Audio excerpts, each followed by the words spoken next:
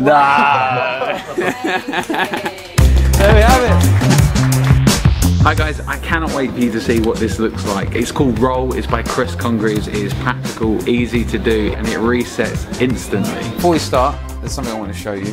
You can see that obviously all of these are blue, but on the back of one is a red one and it says, "You will roll." I've got 3 dice here. The colours don't matter so much, but I'm going to give you one each. Okay, you're each going to make a choice. I'm going to ask you to, in a moment, roll the dice on the table. Please do not aim for the pockets of the pool table, okay? I'd watch her down there and know you, really. So 2 plus 3 is 5, plus 5 is 10. Do you want to roll them again? Okay, I'll roll this one. Yeah, go for it. Cool. Are you happy with that? Yeah. So 6, 12 is 14. You're happy with that number? Yeah. All right. Keep me fair, okay?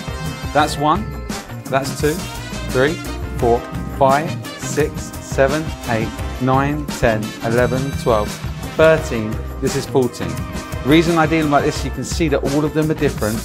Every single card is different, right? You can see that. And I wrote the message on the 7 of hearts. So let me remove it so you can see exactly what I wrote.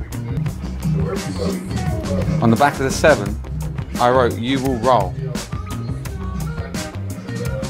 14. That's crazy. And I wrote here, "You will roll." Remember, your number was 6. I wrote, "You will roll." Hey. The number 6, okay? Yeah, Now, not only that, there's a bit more to the message. And that message there says, "3 of diamonds." Turn over the card, let's have a look.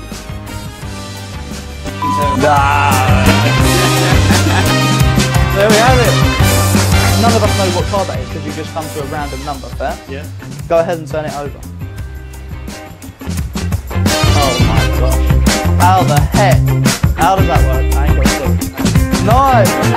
There's absolutely no rough and smooth, no long and short, and no duplicates. And a different card and different number can be named every single time. You are not going to want to miss this. This is Roll by Chris Congreve.